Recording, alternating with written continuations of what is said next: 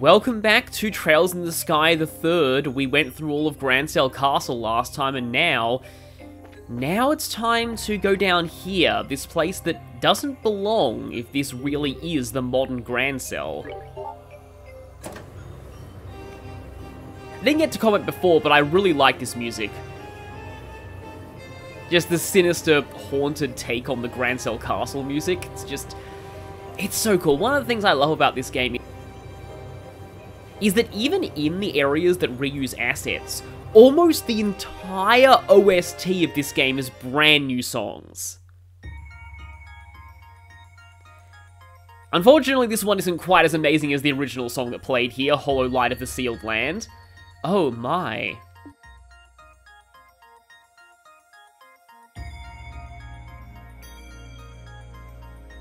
It's Trails in the Sky FC's final dungeon? We're not going to be able to get through here without a lot of preparation beforehand. Might I suggest we return to base for now? I think we should go a little further inside and see what state the ruin itself is in first. Kinda hard to know what to prepare for if we don't know what fiends we're going to be up against. True enough. Let's advance a little farther before returning to the garden then. That's actually a pretty good gameplay hint, because you should definitely go a little further into this place before going back to the garden. So overall, this place is pretty similar to how it looked back in FC, but there is a distinct lack of photon judges, and I very much appreciate this. Photon judges. This can't be right. I love the detail that Reese did not exclamation mark there, because everyone else here is familiar with this place, but Reese is not. Impossible. Julia was actually here with Kevin during a scene in SC. Is something wrong? Something's wrong, alright. Has the entire layout of this area changed? It is, without a doubt. This area should be a corridor that leads to the first three-way junction. How is this even possible?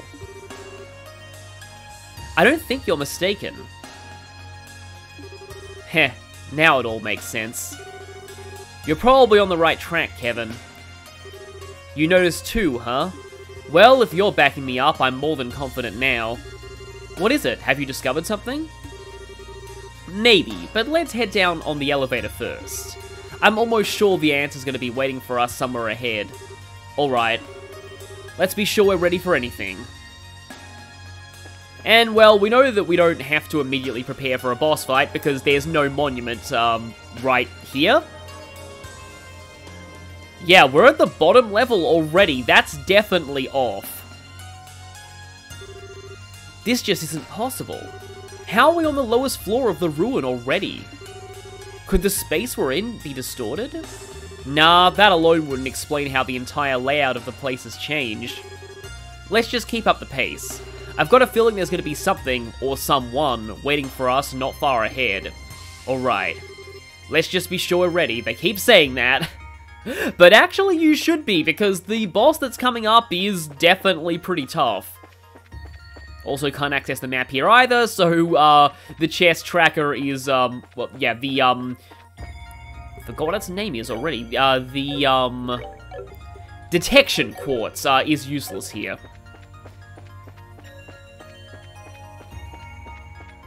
There is a monument. And this is where you're supposed to return to the garden to prepare. Because the monument will also unlock some new things in the shop, I think. It doesn't look like there's really all that much here. We can buy EP charges if we need them. And then in terms of quartz... Oh, we can get Petrified. That's actually pretty effective, even though it's only a 10% chance. Petrification is effectively instant death. It never wears off, and any attack on a petrified enemy will instantly kill it. So, I always like to grab those where I can. Oh, we can get Mind 2 as well. Definitely take that for every caster you have. But of course, if you have the Time Seepeth, Action 2 and Cast 2 are what you really want here. As well as EP Cut 2 and EP 2. In fact, I have enough for one of each of those. I'll take one of each of those. These are, yeah, really, really great to have. Back to the Hermit's Garden to restore CP.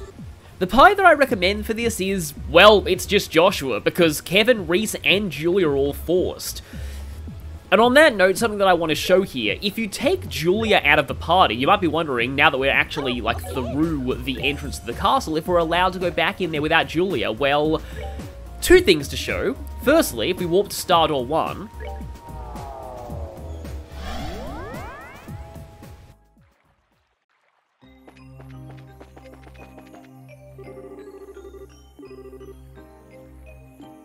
it still blocks you from going inside the castle without Julia. But you might have noticed as well that I can't warp to Star Door 3. It will not let you warp anywhere inside the castle without Julia in your party, so she is absolutely forced for this section of the game.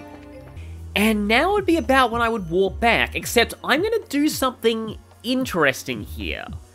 I am actually going to load a save from my Nightmare file. The reason for this is I want to show this boss fight on Nightmare.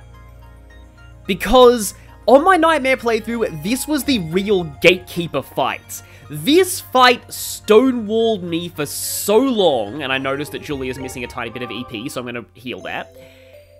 But once I got past it, things weren't really that bad. And this is also a game where I have to thank Delta Dragon, because if I didn't know about how to farm slime lumps for Time Seepeth, I would not have been able to get past this fight at all, because, you'll see. So, for the party right here, I have a proxy puppet on Kevin just in case he goes down and I really, really need Earthwall, and the Glam Choker Plus for that +5 speed and preventing mute. I would normally use the Crimson Eye, except I really, really want as much speed as possible for this fight.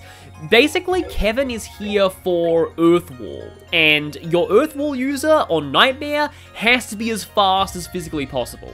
Huh, Kevin's setup here is pretty much exactly the same as what I have on him in my hard mode file. Reese has the Lunar Seal and the Black Bangle to prevent sleep. And then in terms of Reese's Orbment, she has this setup. This might look a little bit weird, but this gives her access to Phantom Pain, minus 15% strength. This can actually be kind of decent in this fight overall. Of course, she does not have Clock Up EX. Kevin does, as well as Clock Down. And now Julia has all of those things. Akashic Heart, she has the Black Bangle Plus. And then in terms of Orbment, Julia is set up so that she actually has access to Clock Up EX and Clock Down. So she can also buff and debuff speed. And finally, Joshua. Joshua has the Solar Seal.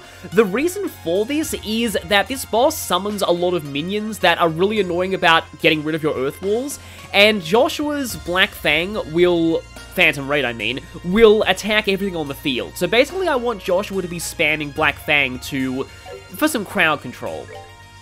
And in terms of his Orbment, he has, again, I think this is actually the same setup that he has in my main playthrough file, but basically it gives him Clock Up EX and Clock Down. The actual offensive arts that you have at this point really don't matter all that much, mostly that you just have Clock Up EX and Clock Down on as many people as possible, and that you have a very, very, very good Earthwall user, and that especially everybody has Action 2 and Cast 2. This fight is basically a test.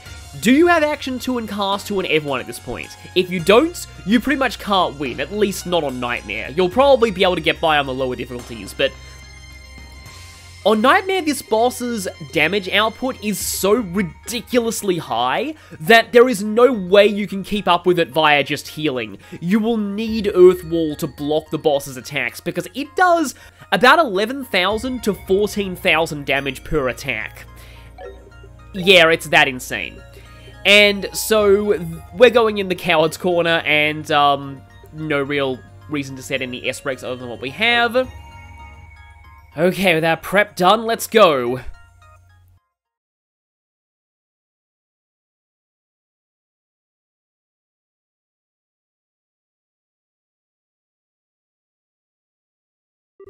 Kevin. Yeah, it's that smell again. The same one you smelled before that coffin-like devil appeared? Where's it coming from? So, you noticed the smell, did you? The dogs of the church have good noses, if nothing else. Who's there?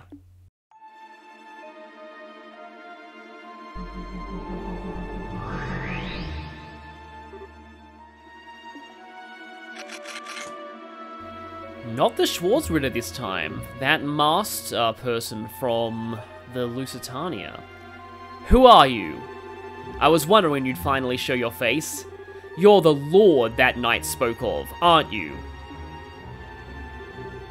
I suppose I am. I do, after all, rule this land of Phantasma. Such a name is only fitting. You may call me the Lord of Phantasma if you so wish. The Lord of Phantasma. Indeed. That's not a name ever mentioned in your beloved testaments, is it, Rhys Argent? So you know who I am too? Someone's brushed up on their homework. That's enough time spent on trivial greetings. Listen to me, Lord of Phantasma, or whatever your name is. If all we've seen here is your doing, then return Grancel to the way it used to be at once. Should you refuse to comply, I shall cut you down here myself. My, your request is so meaningless I scarcely know how to respond. There's no harm in devotion, but done in excess it can only serve to cloud your eyes to the truth. Well, do you understand now, Julia Schwartz? What? I see my suspicions were right after all. The Grancel we've been fighting our way through isn't even the real thing, is it? It's just an imitation of it. A replica of the city created here in Phantasma. That can't be. Could that really be true? If we assume it is, everything falls into place. Everything we thought was strange suddenly makes complete sense. How that giant black gate appeared at the city's entrance, how it ended up completely devoid of people, even how the room with the elevator went back to the way it used to be, and the sealed area structure completely changed. Am I on the right track, Joshua? Precisely. Oh dear, you're a little too capable for your own good. If only you could be more darling and naive, it would make things much more fun for me. Do I look like I care about whether you're having fun or not? All I care about is Estelle's safety. Ah, but of course. Still, much like Julia Schwartz's devotion to those she serves, love, too, can serve to keep the truth forever out of reach. Is that not so, Joshua Bright? So all this time, Her Majesty and Princess Claudia were safe. Oh, Adios, thank you for your unwavering mercy.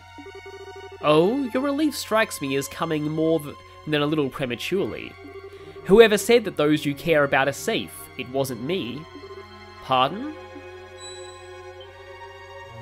No! Does that contain...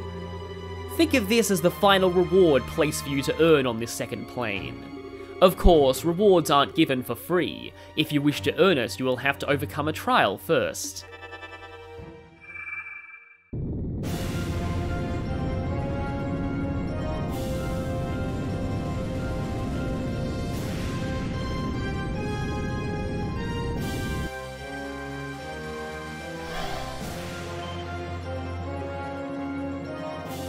A devil? This is another of the 77 devils mentioned in the Testaments, one of the 2 gatekeepers of Gehenna and leader of a vast army of minions, Rostrum the Savage. Gah, are you insane? How do you think you can handle something that powerful after bringing it to life? I need not worry, for I have you to defeat it for me. Enjoy!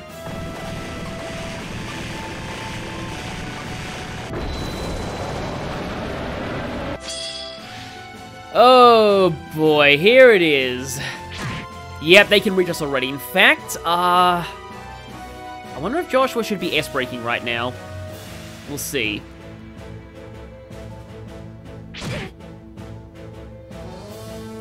Okay, so we have Rostrum bugs. And these things, they don't have a lot of health, so you can kill them off pretty quickly. They mainly exist just to be harassers.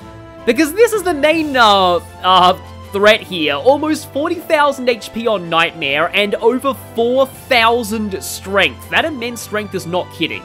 There are bosses in Chapter 5 that don't have this much strength, for comparison. So this is really just a test of making sure that you have Earth Wall and can cast it quickly enough. In fact, at this point, I don't think I'm even going to buff Strength with Julia right now. It is absolutely vital that you get Clock Up EX on everybody as fast as possible. Sometimes I kind of just like to have everyone buff themselves. Joshua, oh boy, I actually need to Grail Sphere now because Rostrum is going. If I don't Grail Sphere now, we are all going to take an enormous amount of damage. So, yeah, I am so sorry. Grail Spheering. I hold in my hand a chalice of heaven. May its holiest of lights act as our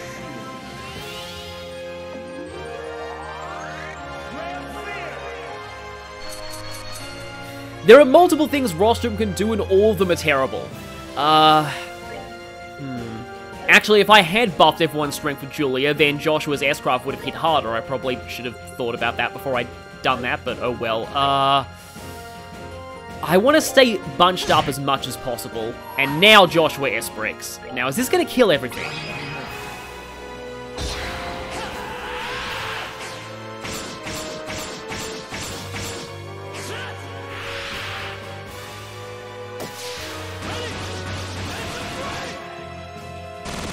Yes, that is going to kill all the bugs. Good. Don't even need a strength buff for that. In fact, I think even a 100 CP S-Craft will be able to do that job pretty easily.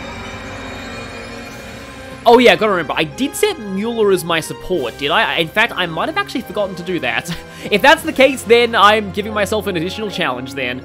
Okay, you don't even have that, so I suppose Reese can...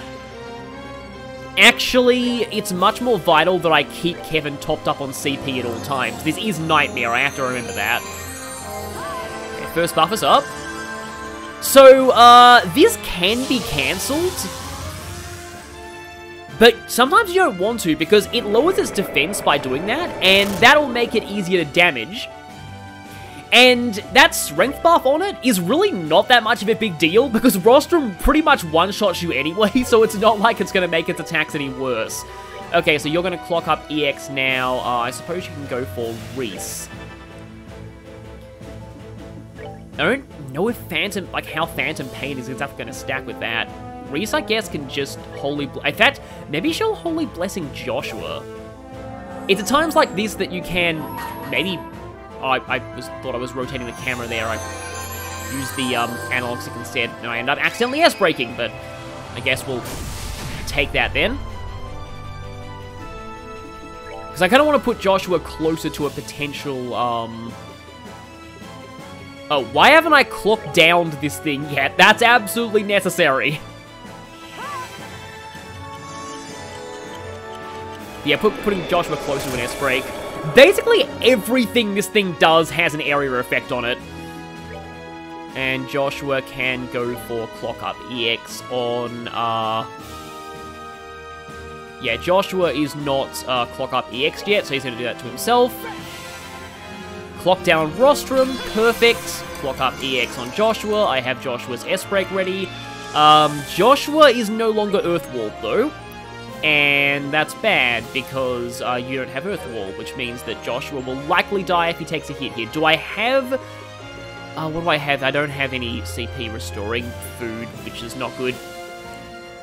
Oh yeah, from farming all of the slime lumps in this run, I actually have Bloody Meatballs. Bloody Meatballs, I'm going to be going through a lot of these in this fight because they're kind of ridiculous, or you could save those for later. Bloody Meatballs is actually an end-game tier attack food item, so if you get it this early, it's kind of broken. I do have these that have the Zerum... Okay, just thinking about what to do here. Oh, wow, I should have put Clock Up on Kevin first. Holy frig, okay, yep. That was incredibly lucky. In fact, I think if that damage roll had been a little higher, Joshua wouldn't have survived that. But, yeah, that's basically how much damage this thing does. And, yeah, I really think that I should get my Earthwall guy Clock Up EX as soon as possible. Well, I mean, I guess we don't even need Earthwall right now, just a regular Earth Guard. That's the other thing about this thing's attacks, it just knocks you all around the arena. Okay, and at this point, I probably want to start getting some damage in on it of the... Oh, yeah, right, I can see the remote ability in the corner, and I have Josette's remote ability still on, so, yeah. Consider this a self-imposed challenge of doing this without Mueller. You don't even have forward. I don't think anyone has forward. If I were to use attack orders right now, it would overwrite my clock up EXs, I think, so can't actually do that.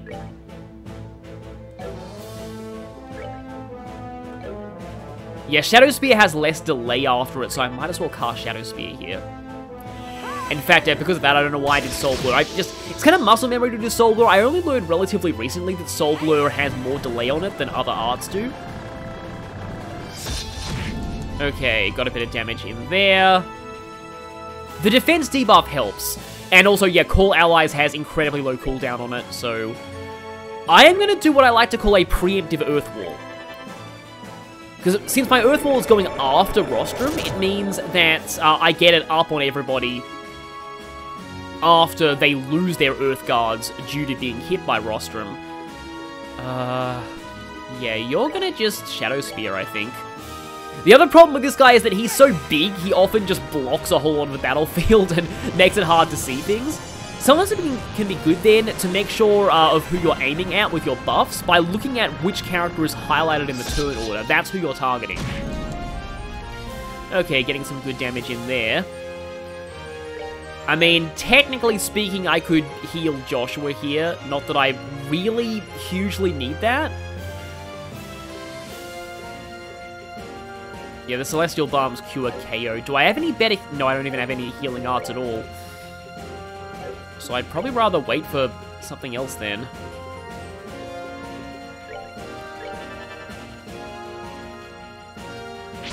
And that's why those guys really suck. Because they remove your guards just in time for Rostrum to get a turn on you. Okay, Julia was the one who lost the guard there. But that means that she's going to get one-shotted by Rostrum. So, right, that's a problem. I think if she heals herself, though, is that going to put her up to full health? Oh, she has less health than Joshua. Yeah, she's definitely getting one-shotted by Rostrum. That's a shame. Because Kevin's turn isn't coming up, and Kevin doesn't have Grail Sphere right now. Should I Phantom Raid again? I don't like that Rostrum bug existing. I think I may actually have to Phantom Raid again. Although, if I hit you once, I should get enough CP for my S-Break. Yep, there we go, 200. I mean, of course I have enough for an S-Break, but I mean, like, for a 200 CP S-Break. Oh yeah, also about Joshua, Joshua sometimes has a strange glitch where if you skip his S-Craft animation, sometimes it won't do damage. That might just be a consequence of the fact that this game was not designed with skipping S-Crafts in mind. Oh crap, Julie is totally dead right now, isn't she? No, she barely survived. Okay, good. And Kevin's Earth Wall is going. It is still speed debuffed, and we are still speed buffed. That is really the name of the game here. Make sure that you are always speed buffed at all times, and it is always speed debuffed. Yeah, and right now, these repeated Shadow Spears are going to be piling on the damage a lot better than our physical attacks will.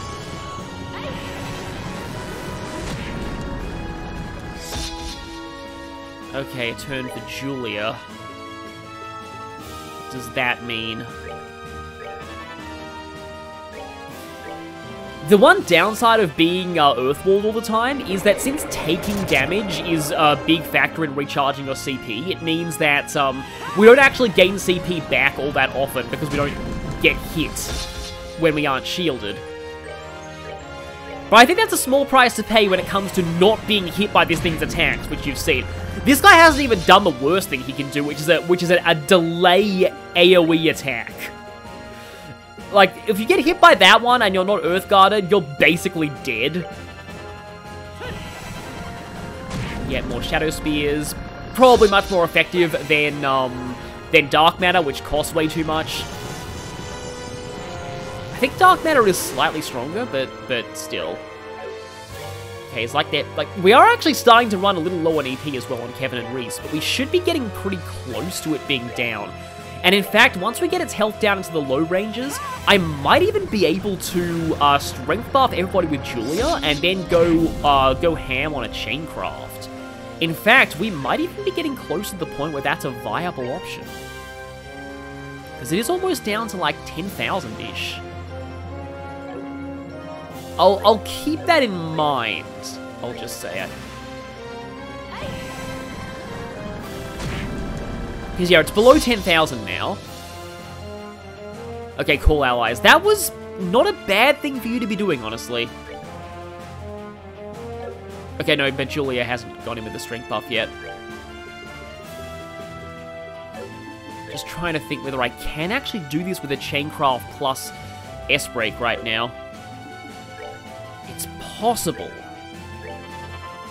And it is still defense debuffed. Yeah, with these two Shadow Spears, I should definitely be able to finish it.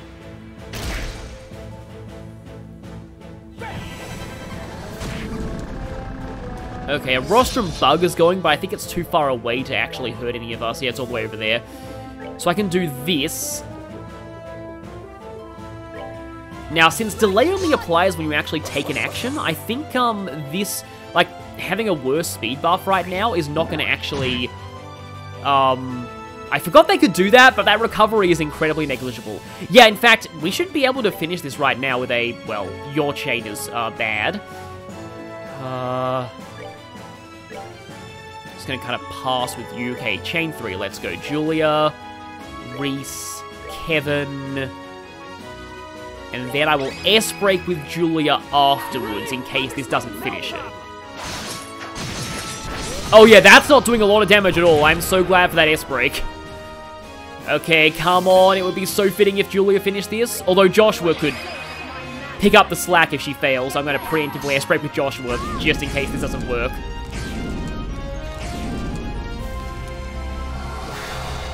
Well, that's the thumbnail right there.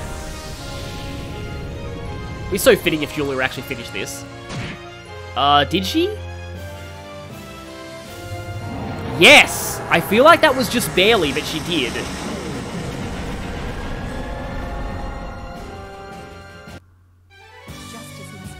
I think that does go to show that Chaincrafts aren't that effective against Rostrum. You kind of want to be piling on Shadow Spears. I'm going to let the full experience tick down just because that's a pretty satisfying fight to do. I mean, I kind of made it look easy there. I didn't even need Mueller's remote ability, but that is because I over-prepared for this. And before I did, I got completely demolished repeatedly.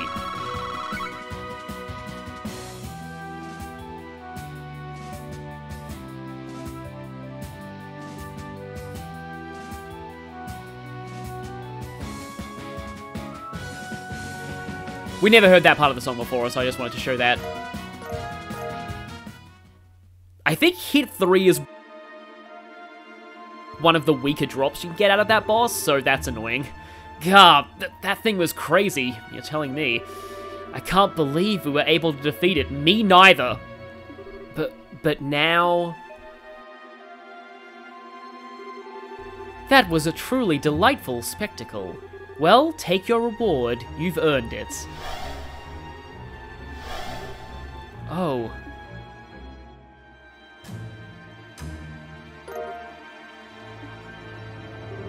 Thank goodness. I'm glad we got it for you, Julia. Heh, surprised you made good on your promises. Now, you ready to cut down to the chase? What do you want from us? What the hell is the point of all this? Poor Kevin Graham, poor pitiful Kevin. Please try not to let me down any more than you already have. I am a phantom, a shadow. Much as a shadow only exists where there is something to cast it, I, too, only exist because of something within your number. Do you grasp my meaning? What? Kevin? Humph. How could I? You're just spouting nonsense. If you think being all cryptic is going to confuse us and lead us astray, you're very much mistaken, buddy. True enough, spouting cryptic nonsense is simply what I do. That is what you believe, is it? Then it must be true. Ugh, you. Perhaps I ought to go by a different name after all. How do you think Lord of Nonsense sounds? More fitting, perhaps. I said screw you!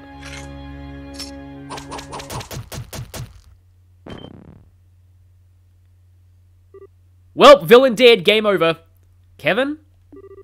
What's wrong with you? Nothing, don't worry. That's literally just a shadow. It is? Oh. So it was a body double, or an empty shell is more appropriate in this case. They must have switched while we were fighting that devil. I commend you for noticing. Still, your role on this plane is now over. Add the wings of white to your number and journey on deeper into the abyss you stand inside. I shall be awaiting our next encounter.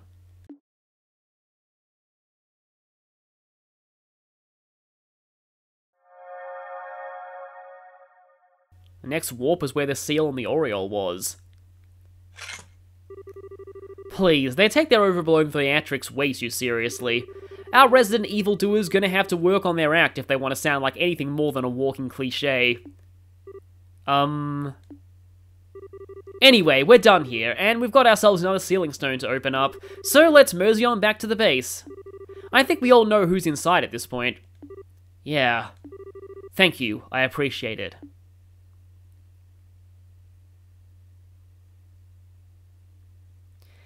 And that is the end of Chapter 2, The Otherworldly Capital. Join us next time as we continue to progress into the world of Phantasma, now that we know that, I think a lot of people watching would have already guessed right now that this wasn't really Grand Cell, it was just a giant replica of it, but the fact that this place can replicate entire cities, and the capital city of a major country, that doesn't bode well. So, see you all next time, where hopefully we find some more answers and add one more to our number.